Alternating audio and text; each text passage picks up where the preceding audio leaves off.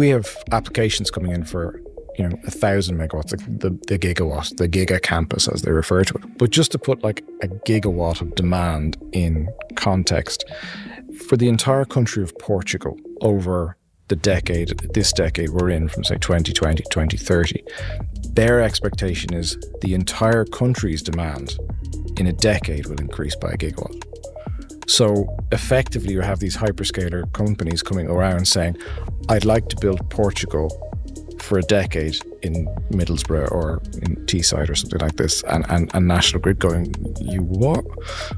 So there's just that massive difference in expectation. Now we can bridge that gap, but it's going to take attitude changes. It's going to take a little bit of engineering ingenuity and planning ingenuity, which are all feasible and possible, to build all these Portugals all over the world to satisfy the AI demand really, and our kind of growing digitalisation